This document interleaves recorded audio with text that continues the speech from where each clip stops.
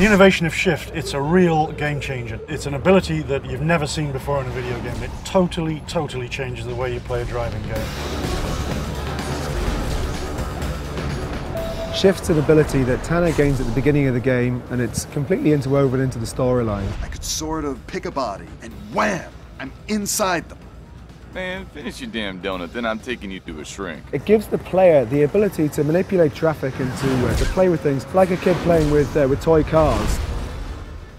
And this is the kind of thing that we reward in the game with these dares that allow the player to challenge themselves. They're a little bit like side missions, but they're important in the progression.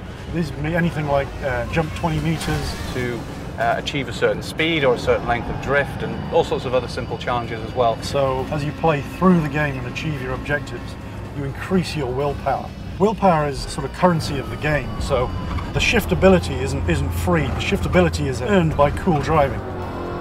Once you watch people actually play it, it is a transforming experience for them because it totally frees you up to do almost whatever you want. So you might just see a car chase go past you, and that's when you use Shift. You use Shift into that action, and it will cause a huge accident behind you, and of course then you get away from the cops and the road's blocked and away you go. It really is that much fun. It's a totally unique experience. All the time you're thinking about how you can strategically adjust what's happening in front of you.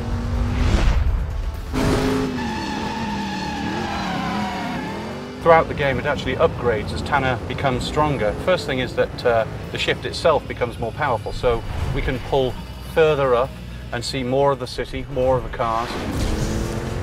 That changes the kind of mission we can do with Shift. So we can create situations where you have to move very fast in different spaces to settle problems.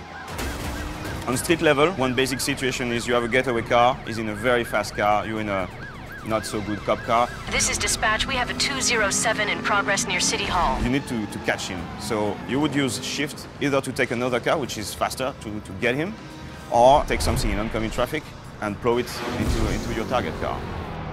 The game is completely designed around Shift, so it's not like a cheat, it's not like it's an unlimited ability, it's actually integral to the gameplay. One of the first upgrades that we have is what we call Rapid Shift. So if you're two cops in a cop chase trying to take down a getaway car, one push of a button and you can rapidly shift between those two cop cars. We have Boost, which is like a nitrous type of thing. We have Ram. Ram ability is like a punch. You can just swap cars and just always be at the heart of the action. Shift out, shift in, shift out, shift in. It's faster, it's quicker. You can be in one car and then a fraction of a second you're in a car that's a few hundred yards up the road. It transforms your perception of what a driving game can be. As soon as people get their hands on it, they just get it and they love it.